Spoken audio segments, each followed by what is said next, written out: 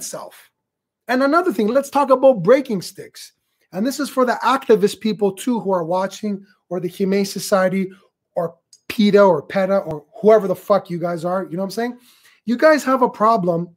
You guys have a problem with not just American Pitbull Terrier owners who have a breaking stick, okay, but just the breaking stick in general. Now, I would like to know, educate me.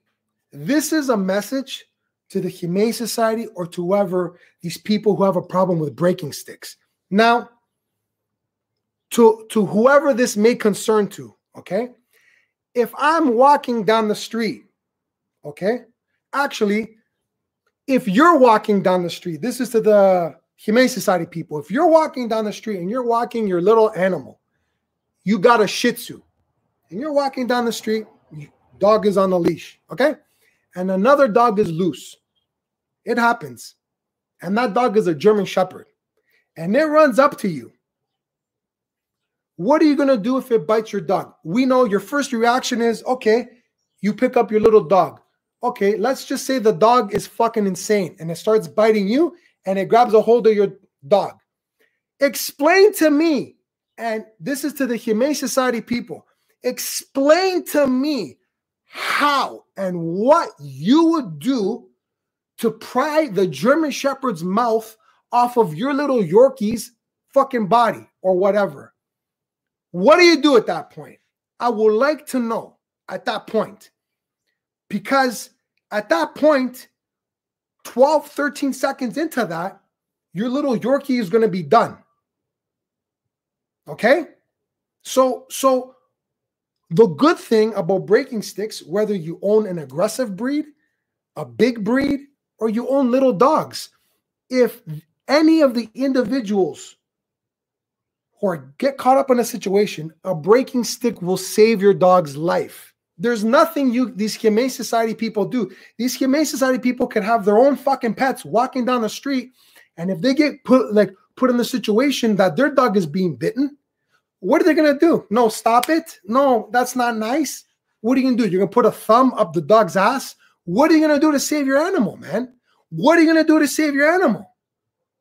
You know, let's just say you have a Dachshund, like those little fucking long hot dog dogs. And another, say, a bulldog, American bulldog is loose. Just saying. And it bites your dog. Or you go to the park. Everybody lets their dog loose at the fucking park. What happens if it bites your dog and it's shaking? What are you going to do? You're going to scream so loud that the dog's going to stop? So before you pass judgment on people who own breaking sticks, okay, you got to ask yourself, it's meant for protection. It's meant to save lives. Simple. Everybody, no matter what breed, should own a breaking stick. And if you have an answer, to how I can prevent or how I can break apart a big dog that's attacking my dogs, my little dogs, I have Chihuahuas too. What do I do if a big dog is biting my Chihuahua? Do I call you guys? Do I call you guys and wait till you guys come an hour later while my dog's ripped apart? Fuck no. So let's stop with the bullshit, okay? Because that's another thing that fucking pisses me off is these narratives that these activist people push. And these are the questions you need to ask. These are the questions you need to ask. Right? You know? We can't have treadmills now, right? But the police canine unit in each of your states have them. The police canine units have breaking sticks. They have treadmills, right? I live in Vegas, bro. It gets 100 degrees outside. I'm not going to walk my dog in the scorching fucking heat. What if I have to go to work in the night, right? You know what I'm saying? Or vice versa. A treadmill is there for a quick workout for any fucking breed. Pure and simple. Not every apple that falls from the tree is a bad apple. You can't do that. And this is why if you get caught up in a situation and you go to court and they ask you, why did you have this? Why do you got a breaking stick? Well, Your Honor, this is why.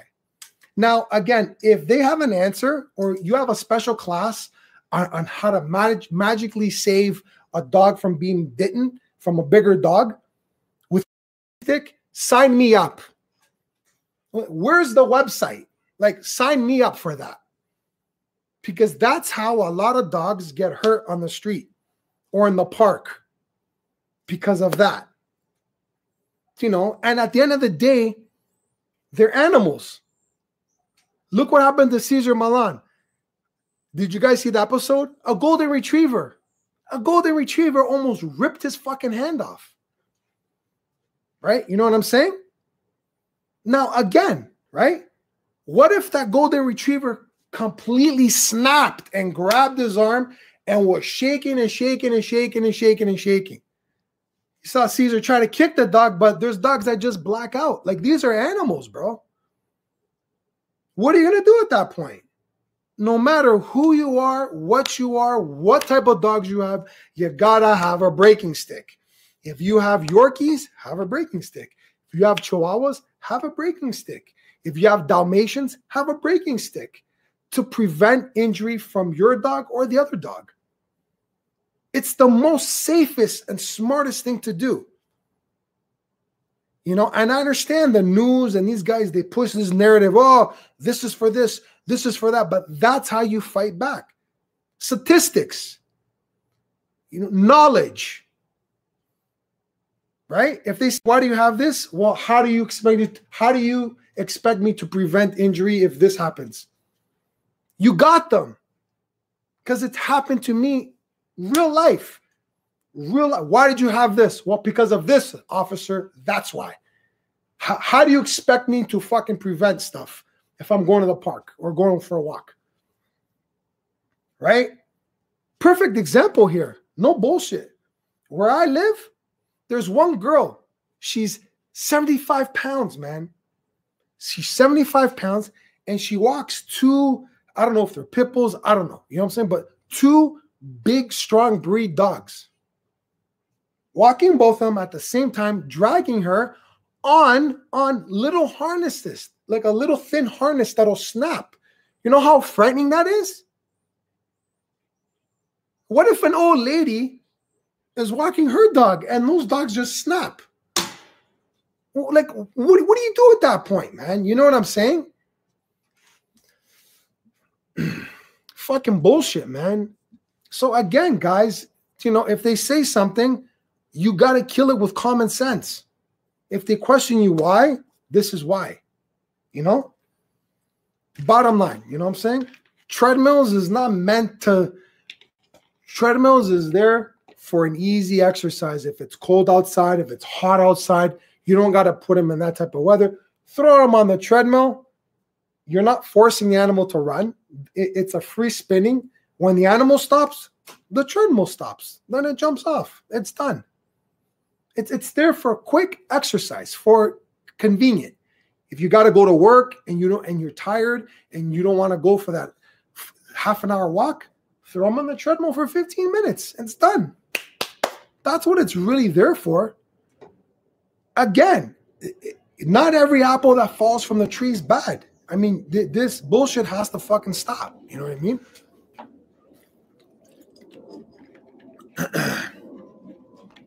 No, guys, no bullshit. What I really want to do, I actually want to record it.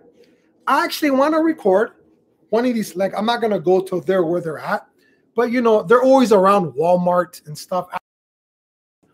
And I just want to hide my phone and just record like this and just ask them the same scenario. You know, do you work for so-and-so? Yeah.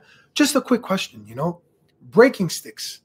What are your thoughts? I would get their thoughts on it. Well, it's meant for this, meant for that. Okay.